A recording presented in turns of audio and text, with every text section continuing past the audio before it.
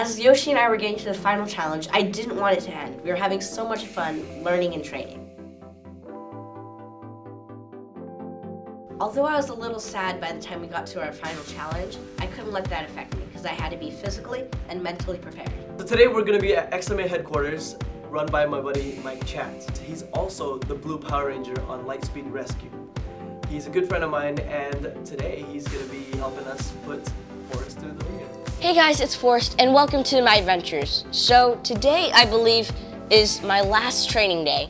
So far you've learned how to think like an action hero, move like an action hero, and fight like an action hero. And today we're going to put it all together, and you're going to perform it in front of a live audience. Oh, cool. Okay? You ready? Yep.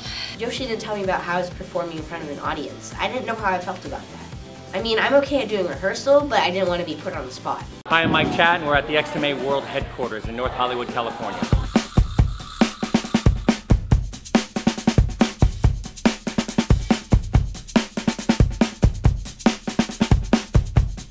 Forrest is a great kid. He's been on fresh off the boat for 2 seasons now. I knew that he was a martial artist, so having him come in and then work with us was exciting.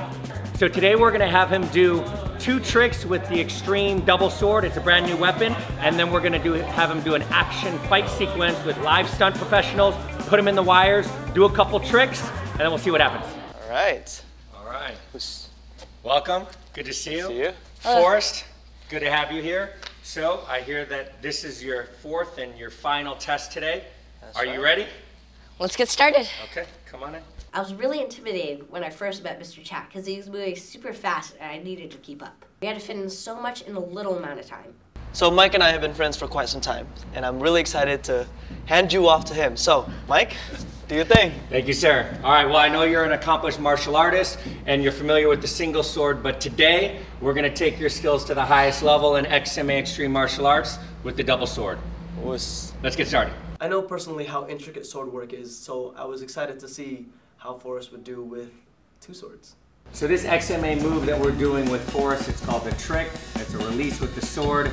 He's used to using single sword, but using both swords and having the arms move different directions at the same time is really the key.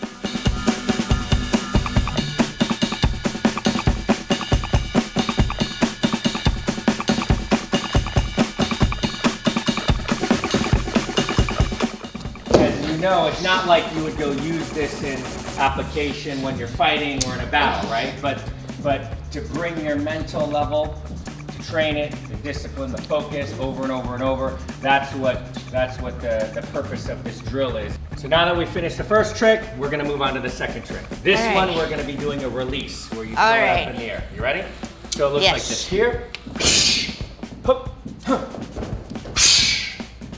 All right. You ready? Yes, sir. Here we go.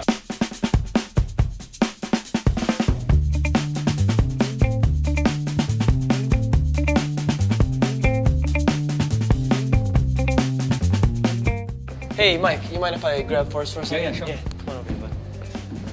So how you feeling now? A little nervous because of the performance today. Yeah, especially the moves that you're getting right now. I know that you're kind of getting a little bit frustrated there, but it looks good. It's looking good. Yes. You're learning really fast. You're not dropping the sword on your toes. That's good. Yes. You're not bleeding yet. Yes. That's great. But I think you're really close. You're going to be able to get this soon. All right? Just keep persevering. I got this. I think I got this. Come on, All right. let's go back.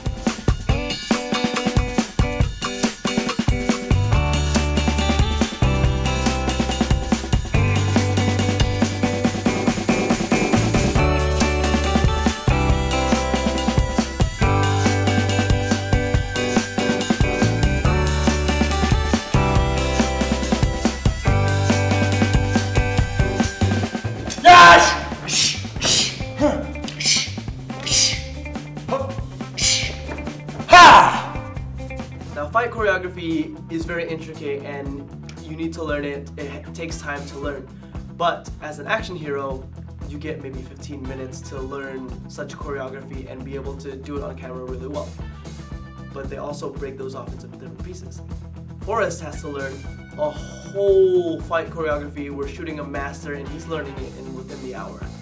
That usually takes a few days to do something like that. So we'll see how he does, and I think he's going to be able to do it really well. Watching all these guest choreographers come in, I didn't want to let them down. I had to muscle through it. You're gonna push him back, push him back.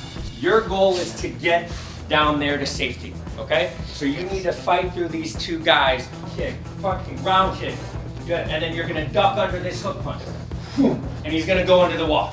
Yeah, it's a big hook, right? And then you're coming over here. There's gonna be a little exchange right here. I accidentally punched him in the nose, but he's a strong guy and he gets to punch me back later. Okay, I'm watching the first bit of choreography that they're working on. Forrest is being thrown in. He's fighting against two people right now. And it's really cool to see how he's catching on to things really quickly. He's putting a little bit of the stuff that I've taught him before into play, and it's really cool to see. So he's coming over the rail, you do some kind of flip in, and now you don't, you're right here. Maybe you jump over, you kick him in the stomach.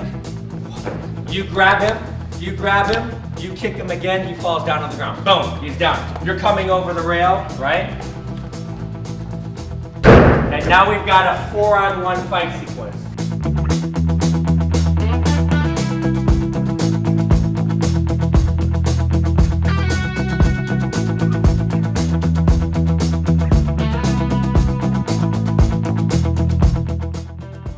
Mr. Chet, I think I need you to explain to me like maybe 15 more times, and then I'll get a good rough draft. All right, let's go back to one and we'll walk it through.